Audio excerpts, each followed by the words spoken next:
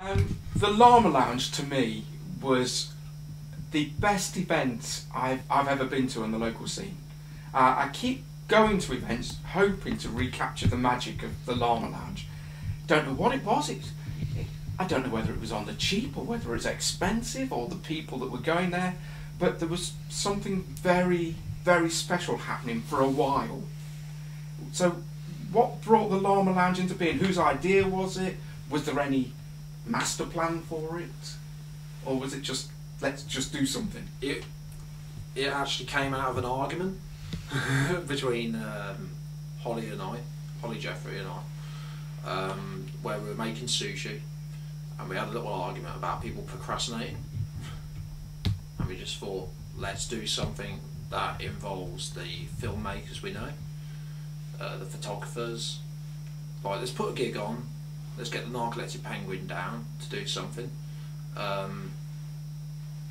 and we could get that Emily Half to come along and show her film and do some photography, and basically we're like, wow, it's a pretty good idea. Like, we've had this argument, we've resolved it by going, well, how can we make things, how can we be the change we want to see? So we wanted something community focused, that people as a community put their effort into, and that's what it always was. It's what it always turned into. It was lots of people getting together, even Peach as well. Yeah, the man behind the camera. Getting together and putting on this event. But essentially, it only ever really happened because the next morning after we had this conversation, we wrote a brainstorming session, because we were going out at the time. We wrote this massive brainstorming session, and it's kind of the way it was like catharsis from like having the argument. It's just like, yes, let's do this really crazy idea and get everybody involved in it. And we're like, well, we could do it at like the Friends Meeting House, that's kind of an idea. But why would we need to do it? And then in the morning it's just like, wow, it could have just fizzled out. But we got an email off PG's friend and Holly's friend, Kath. And she was doing the Otisha project, which was like a kind of moving around play with a portable generator, showing about energy efficiency and what the importance of riding a bike instead of having a car, and what you could achieve through minimal environmental impact, I suppose. And she said, do you want to do a fundraiser for us? So we're like, yeah, okay, we'll do it. And what should we call it? And previously Holly had been through a box of her brother's possessions. It's quite a sensitive subject, don't really want to go into it, but her brother's not with us anymore, and he was just a wonderful guy, and he did community-based things as well, and charity-based things, not usually at the same time, but he's a very creative individual. He's a real enigma. He massively influenced Ed into doing community-focused things, and you can see part of Ed from Joe. Like, you can see part of Ed in him, and vice versa. They were best friends, and that kind of zenness.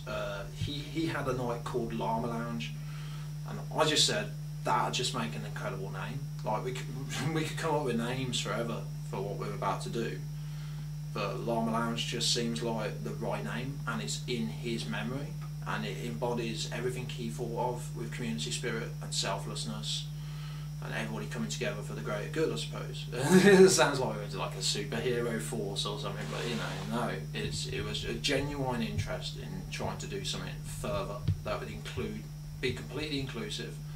And early attempts of it were quite empty, and then somewhere it clicked with people and became a bit cool, I suppose.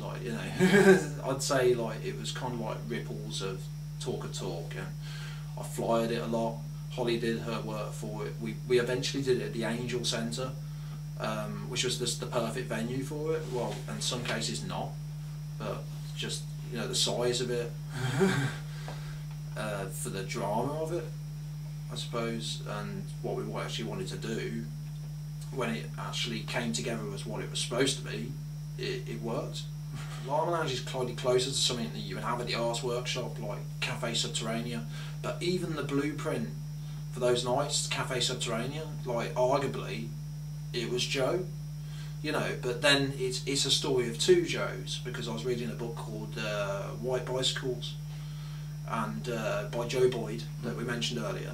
Well, you mentioned it earlier. Yeah. But seriously, yeah. it's a great book, isn't it? Yeah. And it talks about the freakouts, the UFO clubs, and I just thought, I want something like this. And when we got to the Dalai Lama, which is that one,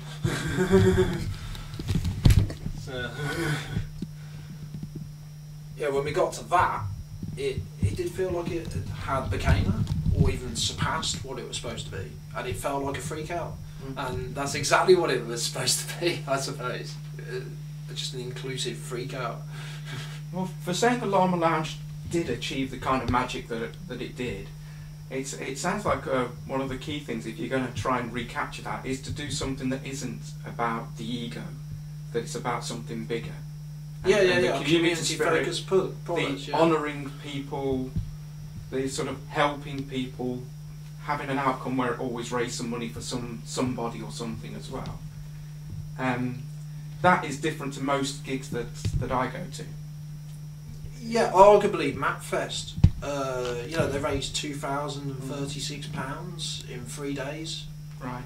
For generous donations in the Malvern area, and for an event, was largely not covered in the local press.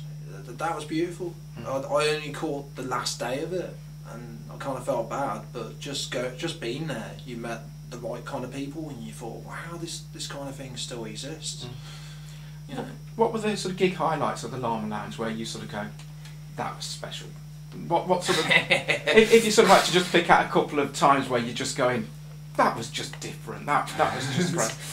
Not even weird, but just where you got a sense of that's moving you. It's definitely on the record. Okay, the first Llama Lounge, Lewis Spelled Backwards played, and he went upstairs, and maybe I shouldn't mention this, I don't know, we're getting anybody in trouble, but there was reenactment dresses upstairs, and Ed Steelfox and him put them on and had a little dance.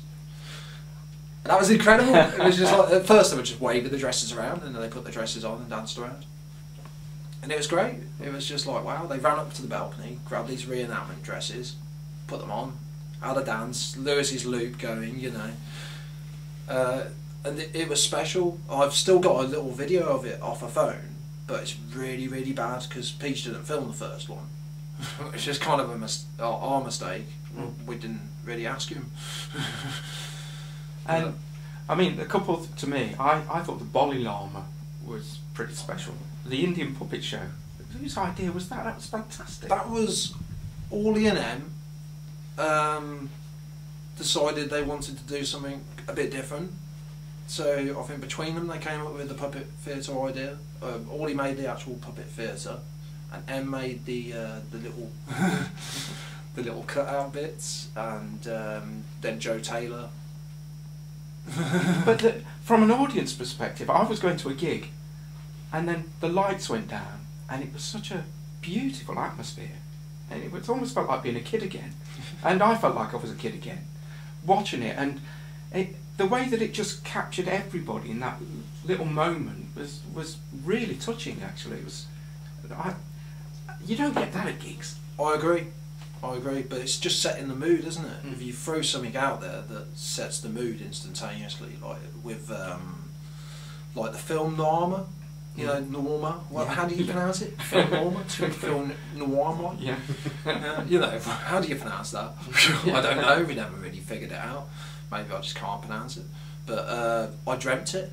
It's like I dreamt the idea that we were going to the Angel Centre, that everybody was dressed up as mods and gangsters. Maybe I exaggerated my dream when I described it in the conservatory when I was slightly battered. But described it to M and Rich Clark, and they were just like, let's do it. That sounds like a great idea. Why don't you do it?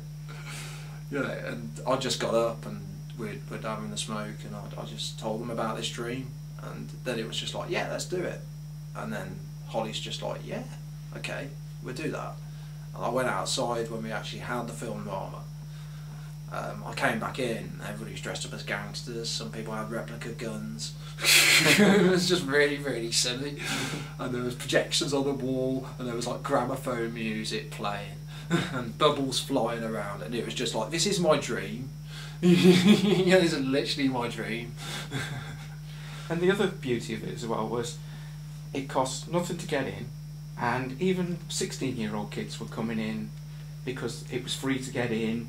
There was no licensing thing going on, so there was no under 18s and things. And yeah, there was no real dodginess going on no. at all. You would expect that not to be the case in Angel Place. So it's kind of the offshoot of it was well, the negative of the Llama Lounge being in Angel Place was that you leave the Angel Centre where everything's kind of like this hippie crazy vibe of avant-garde, but mixed with contemporary and I don't know, whatever it was. And, you know, you have this crazy thing, people dressed up in costumes walk out into Angel Place and you got loads of drunk people coming out of tramps trying to start fights on them or whatever, I don't know.